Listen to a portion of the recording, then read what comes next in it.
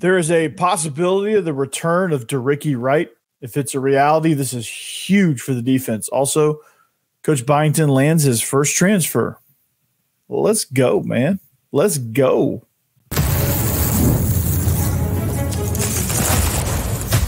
You are Locked On Vandy, your daily podcast on the Vanderbilt Commodores. Part of the Locked On Podcast Network, your team every day. Welcome into the Locked On Vandy podcast on the Locked On Podcast Network. I'm your host, Corey Burton. Today, we explored the newly active transfer portal. Social media rumors are floating that Wright might be returning. If so, it's huge for the defense. Mark Byington lands his first commit from the portal, which is Jalen Carey. And also, baseball is back on track with the sweep of Mizzou, led most in part by the pitching staff. And Grayson Carter had a massive, massive outing on Thursday. So thanks for making Locked On Vandy your first listen every day. We are free and available wherever you get your podcast and on YouTube as a part of the Locked On Podcast Network, your team every day. Today's episode is brought to you by Gametime. Download the Gametime app, create an account, and use code Locked On for $20 off your first purchase. So social media rumors are out there flying around, Instagram to be exact. If you follow CJ Taylor, you would have seen this, but Wright might be returning to West End. He hit the portal back in November, right after the season, committed in early December to Texas A&M, was thought to be a major, major piece for the Aggies. And, well, I don't know where all this is coming from. Maybe, maybe it's kind of like that Caden Proctor situation. He may have decided that this was not the right move for him. Maybe NIL has something to do with it. Maybe he got a better offer. I don't know what the case is, but Wright can and will be a difference maker on this Vanderbilt defense, and he's going to be what that defense is looking for as far as versatility. So that is, of course, if this is true, that's what would happen. He can and will be if he is present. So I love this, man. This gives a little bit of credibility to the fact that Clark Lee is an elite play caller, and the fact that Clark Lee does have a plan and has an idea of how he wants to use his talent. You get Wright back in the mix. That's another big safety that could play down in the box, that can guard, slot guys, tight ends, things like that, can play a massive role in coverage. This would be outstanding. He's a bigger body, would be tough against the run, and I think Clark Lee can get extremely creative with what he can do with Wright. I mean, think about the ability that he has. I mean, think about the plays that he made throughout the season, not only in the run game, but in the pass game as well. I mean, you saw that one play that really stands out to me is that play against Hawaii where they try to throw that fade ball on him. I guess Vanderbilt was in man-to-man coverage. It was down deep in the red zone, and he goes up, climbs the ladder, and picks the ball off. And so that play kind of solidified, and it was early in the season too. I mean, it kind of set the tone. I don't want to say solidified, but it set the tone for what Wright was going to bring for the entire season. Injuries, I think, played a massive part in stunning his development. But I think it's one of those things where it just didn't happen for him. But I think there's some, what I love here is that, the reason he left was because this defense was a mess, honestly. And the reason why he left is because he didn't see that he had an identity. He didn't see that he was being used the proper way. He didn't see any sort of future for advancement, things like that. Now, one of the things that he probably sees, and that, he's really good friends with CJ Taylor. One of the things that is probably happening is that he sees that, okay, well, Clark Lee is now calling the plays. Clark Lee kind of knows what to do with all of us, and he kind of knows, all right, I'm going to use these guys to the best of their ability. And so I think it's something that he sees and says, okay, let me go get this. And so I'm excited if this is the case. Don't know if this is the case. I hope this is the case. Ricky Wright is one of those players that you just loved watching him play. He plays hard. He has all kind of ability. He can be used in deep safety, down towards the box. I mean, he's a bigger body, so like run stopping stuff is kind of immediately what you think of. He is somebody that can match the big skill, almost blanketing them. He is, he's got the size that you want for one of those box safeties, and partially like I think he fits perfectly into what Clark Lee wants to do. I mean, Clark Lee loves to have those outside linebacker types, especially the field guy, the guy that plays to the wide side of the field. He likes to have those guys be extremely versatile. Like, hey, we can get to the passer, we can affect the run game, and if you get a tight end, running back, or kind of like a bigger slot that comes out, he can cover them, or he can play.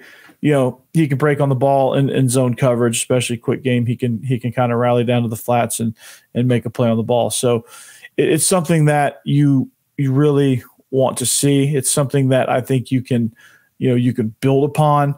And he's also a major leader. He's also somebody that can get guys lined up. He's somebody that can kind of rally the troops a little bit. And that's what you need, man. Like, that's what this defense needs. They need guys that can say, hey, you need to get in gear. You need to trust this. He helps give credibility to guys like CJ Taylor, Langston Patterson, some of the guys that stuck around through, all the BS, with what this defense was like last year, which, much like the offense, I'm not sure what the identity was, and I'm not sure why Clark Lee was so hands off with that. But he's not anymore. And if this rumor is true, it means that NIL is probably factoring into this, and he's probably getting a good deal NIL wise, probably better than he's probably going to get being committed to Texas A&M. And B, he sees potential. Like, Clark Lee's like, hey, man, like, I'm going to, this is the plan. This is where you would fit in. You should come on back to West End, and we'll make this happen for you. So, I for one hope this is true, because I think this is probably the best fit for him, because I don't know that Texas A&M really kind of knows what to do with him. Clark Lee's seen him. So he does know what to do with them. And I can just see him against, let's say, South Carolina, right? You have to beat South Carolina to go to a bowl game. I can see him making a game clinching interception. And because he's in the right position, not because he's like some overwhelmingly major cover guy, but he's somebody that's going to he's a smart, heady player that's going to be in the right place at the right time. And he's going to benefit from that. He's got great instincts. He's physical. And he's somebody that you want on this defense leadership wise as well, because like I said, he's going to be the guy that rallies everybody. He's going to be the guy that gets everybody lined up. Him and CJ Taylor work so well together. They can communicate. They can communicate coverages, tendencies, things like that. These guys would be perfect in the film room. So I love every bit of this. And even though it's just a rumor right now, I love every ounce of this. And none of it may be true. That's okay. I think if if there's a little bit of smoke, we're gonna explore if there's a little bit of fire and what that fire would do, right? And that fire, if it is indeed a fire and not just some random smoke of a little bitty flame that was stomped out by the notion of he's going to stay at Texas A&M.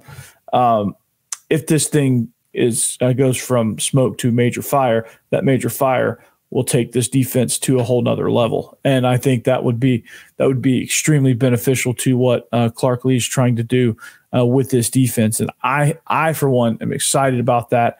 I'm excited about that possibility because this team needs it, right? This team 2-10, no identity on either side of the ball.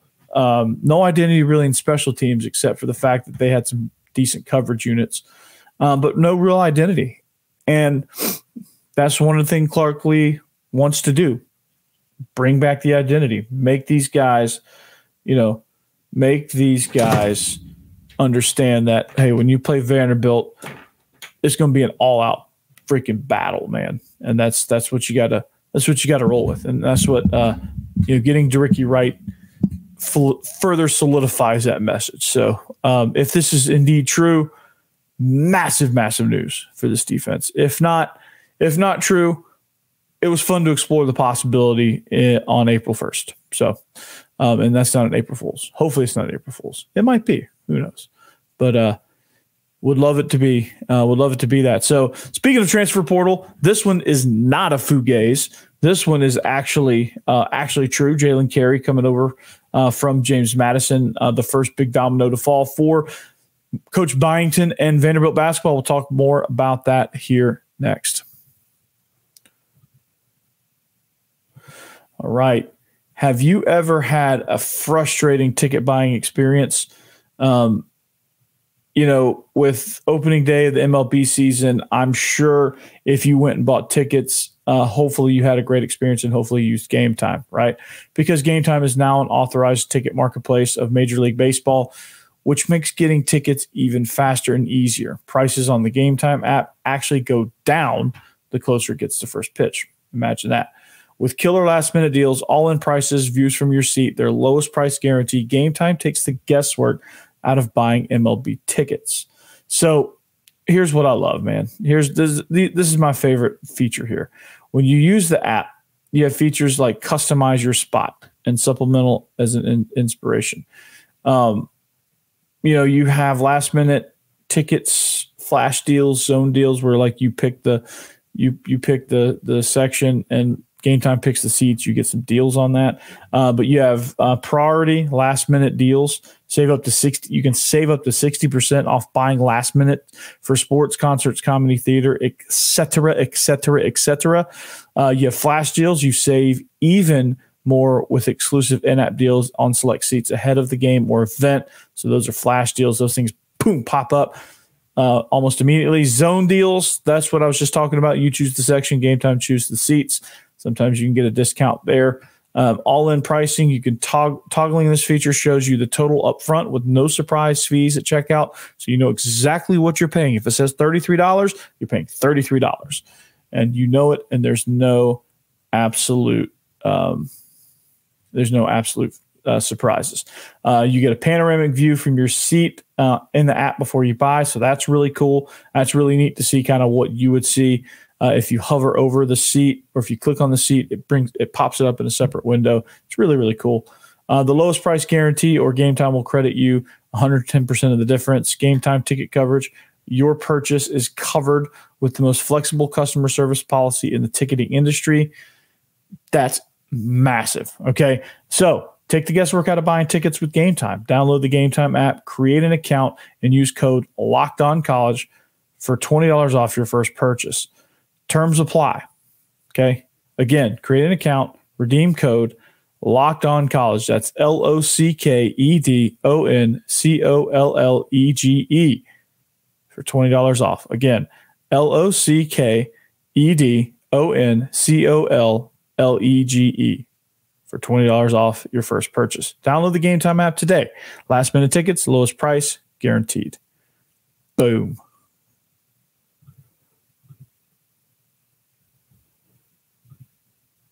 All right, welcome back. Segment number 2 All right, welcome back. It is the Locked On Vandy podcast on the Locked On Podcast Network. Thank you for making us your first listen each and every day.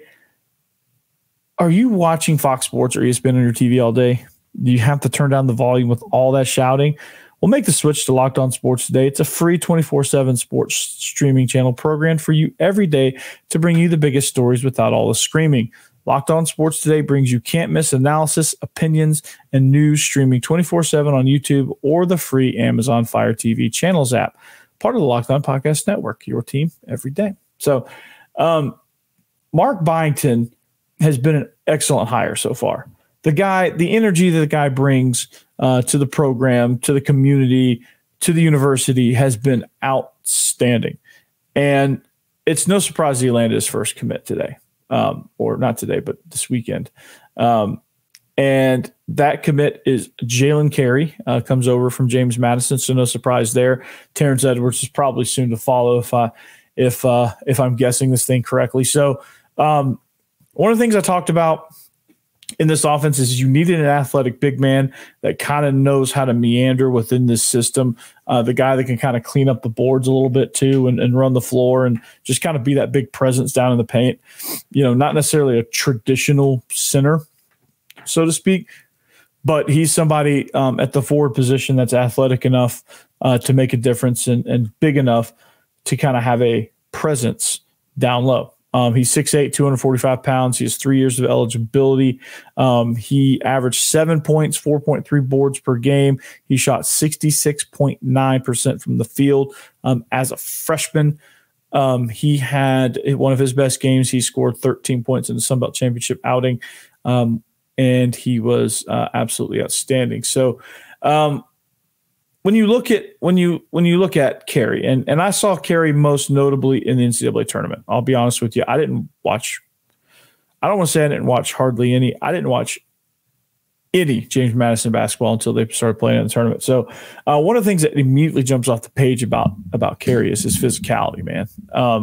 Again, like I said, athleticism is also kind of mixed in with that, but I mean his physicality is, it's just kind of off the charts. And he has some pretty good moves. I mean, he doesn't score a ton, but I think where he plays, I think his style of play, he's kind of that he's kind of the guy that's going to set screens. He's going to be a presence down low. He's going to get some boards. He's going to facilitate some things, being kind of like the second of like a 3-leg pass in transition, things like that. I mean, he's just explosive and physical, and you know, you love to see kind of what he can do, get himself to the free throw line, all that stuff.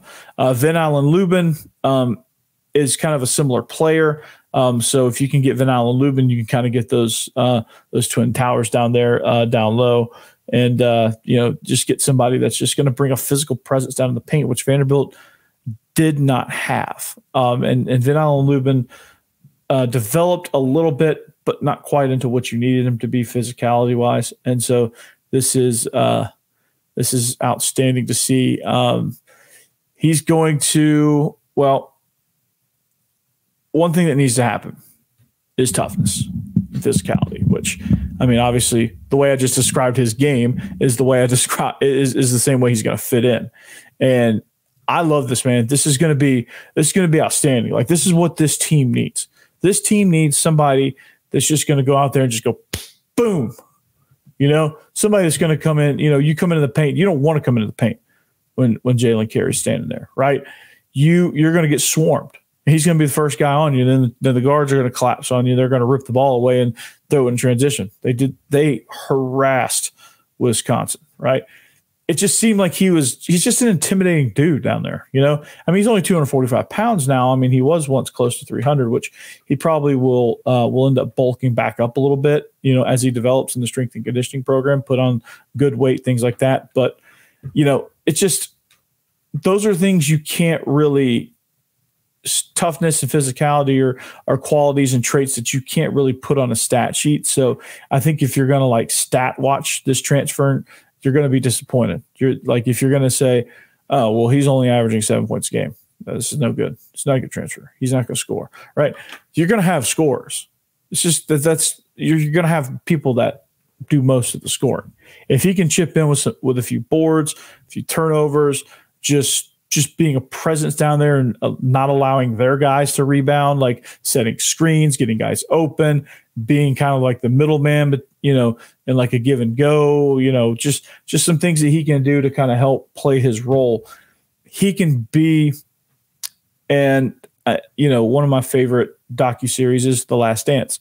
So he can be kind of, without all the craziness and without all the eccentric personality traits that Dennis Rodman had and all the crazy bipolar stuff that he had going on, but he could kind of play that Dennis Rodman role for this team, that Charles Oakley role that Charles Oakley played for the Knicks for many, many years. So some of those things, like just being that, you just don't want to go in the paint. The Davis twins for the Pacers, that old school, just tough. He's just going to wear you down. And he's athletic enough to run with you, which is scary. So he's not just a fixture down in the paint. He's not going to be like a Baycott type guy. He's not going to be like a Zach Edey for Purdue type body where he's just down there and he's just mauling people in the low post. That's not what Vanderbilt's game is going to be. They're going to run. So they need a big guy, big tough guy that can run, because that's what they're going to do. They're going to run. They're going to attack. They're going to slash. They're going to slash and dish, things like that. So he's somebody that can help create space and create opportunity for that. So I'm excited for this transfer. More to come, probably. Terrence Edwards, I would only imagine he probably won't make a decision until after the NBA draft. So that's going to come in a little while. I don't know if he can commit and sign as a transfer and still wait for the NBA draft. I don't know how all that works, I'll be honest with you. But hopefully Terrence Edwards pops in and provides a little bit of a spark as well. So first big domino, man. This is exciting. Also exciting is the baseball team getting back in the win column, especially the SEC win column. Big monster sweep. Pitching staff was outstanding. We'll talk about that.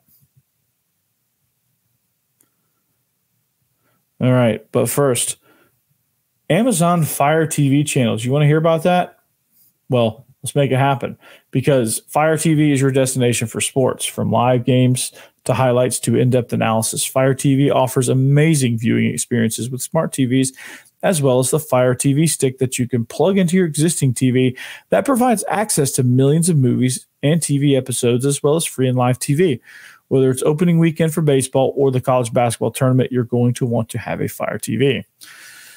So what is Fire TV channels? How is that different? Well, I'll tell you. Fire TV recently created Fire TV channels to deliver constant supply of the latest videos from your favorite sports brands, all for free. That includes all of us at Locked On and most of the big pro leagues and college conferences as well. Fire TV channels let you dive into all the game analysis, highlights, and more to keep you up to date on the latest world of sports, March Madness, NBA, MLB, and lots more. Not to mention great news, entertainment, gaming, travel, cooking videos as well. Check out Fire TV channels on Fire TV and Alexa devices. If you haven't checked out Fire TV channels, you should. Trust me on this. So to learn more, visit www.amazon.com/LockedOnFireTV.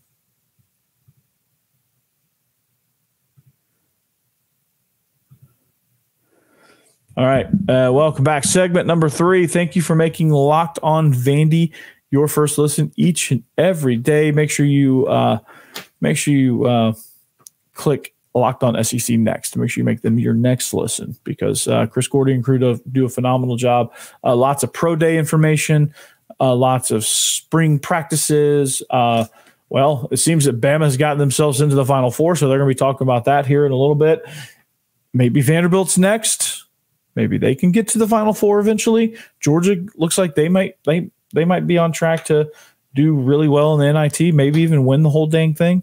So SEC basketball's doing okay, especially after an embarrassing first round of the tournament with some of those teams. But Alabama's made up for it by putting themselves into the Final Four. So Chris Gordy will probably have that, and then also Locked on Alabama as well. So Baseball, right? The last time we left off, we talked about Grayson Carter and how big of how big of a deal it was for him to kind of come in, because they started the series on Thursday this week because of Easter. But he comes in and pitches an absolute beaut, striking out 11. We talked about that on Friday's episode. If you want to know more about what I think of Grayson Carter and his impact on this pitching staff and the depth of this pitching staff, go check out Friday's show. But the rest of the team on Friday and Saturday followed suit very, very well. Carter Holton, he threw 7 innings and gave up only 1 run on Friday. Davis Diaz, had 3 drove in 3 runs, and they beat Missouri 3-1 on Saturday. That was absolutely outstanding. Carter Holton just continues to deal from the Saturday spot, man. It's been awesome to see. Brandon Cyber is kind of settling into that closer role. You're starting to see his name pop up more and more. Holton, more stats on him. He struck out 8, walked only 1. He had 102 pitches, and he is 4-0 on the season. And Vandy is 23-6, 6-3 in the conference. They're winners of 4 straight, which is very streaky if you really must know. But Miller Green is somebody that's starting to he's a lefty. Something about Tim Corbin and left-handed pitching has been really, really good. But pitching, the point is pitching is the story here, right? Because the bats are very inconsistent, and I was on social media and I was reading some things, and a post from Aria Garrison of the Tennessean, who covers all the Vandy stuff. She made a really good point. I want to give her props for this, but she made a really good point as far as like why you see so many, why you see so many hitters that are not consistent, right?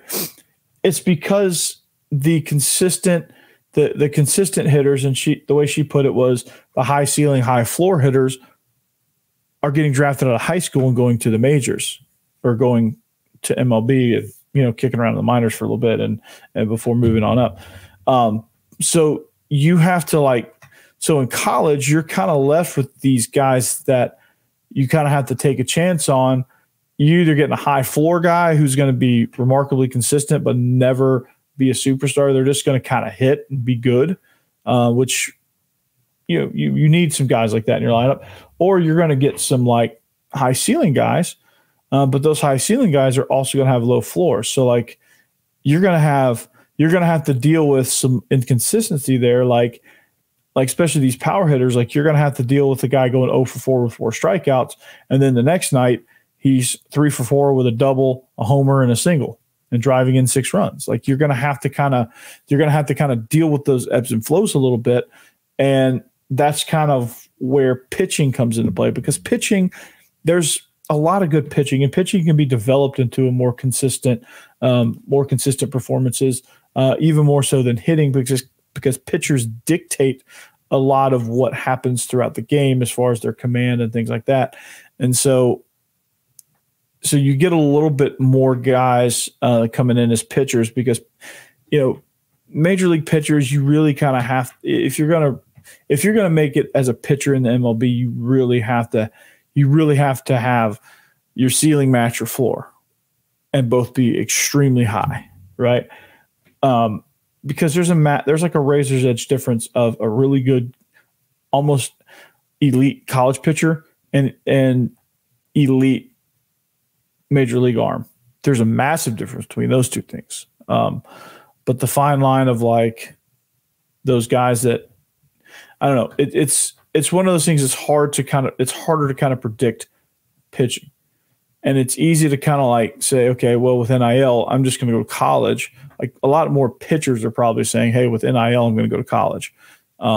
Whereas like I might get drafted in the 4th round, spend like 6 years in AA baseball, which if you spent 4 years in college baseball, I don't want to say it's the same thing because one's metal, one's wood, but like it ain't far off. And so you're starting to see that a little bit. So pitching can bail out. My point is pitching can bail out hitting. So it's good to see that Vanderbilt is developing those pitchers, especially the lefties, because the lefties are extremely valuable. If they can keep some of these guys healthy, I think they've found a really good bullpen now, and I think they've got some things in the works. But there's a lot of great things about this baseball team, and we'll touch more on tomorrow's episode as to why I think the South Carolina series was a blip in the radar versus a trend, and why I wasn't worried about it, and why these guys are starting to kind of develop a little bit. So we'll talk about more of that as we go, and how this pitching staff can really kind of elevate